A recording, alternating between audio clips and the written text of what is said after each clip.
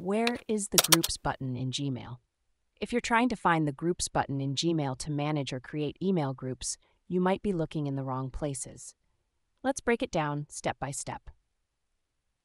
First, you need to understand that Gmail itself doesn't have a direct Groups button. Instead, you'll need to use either Google Contacts or Google Groups to manage your email groups. To use Google Contacts, start by logging into your Gmail account. Look at the top right corner of the Gmail interface and click on the grid icon. This will open a menu where you can select Contacts. Once you're in Google Contacts, you can select the contacts you want to include in your group by checking the boxes next to their names.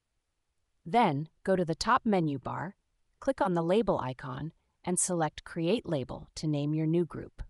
However, if you're looking for more advanced group features, you'll want to use Google Groups. To find the Groups option, you won't see it directly in Gmail. Instead, navigate to the Google Apps icon in the top right corner of your Gmail interface. Click on this icon, and from the menu, select Groups. Once you're on the Google Groups page, you'll see a Create Group button at the top left.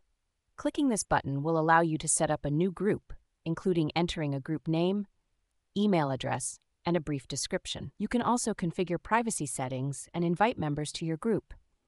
So to summarize, the Groups functionality isn't directly within Gmail. It's either through Google Contacts for simple group labels or Google Groups for more comprehensive group management. By using these tools, you can easily create and manage your email groups.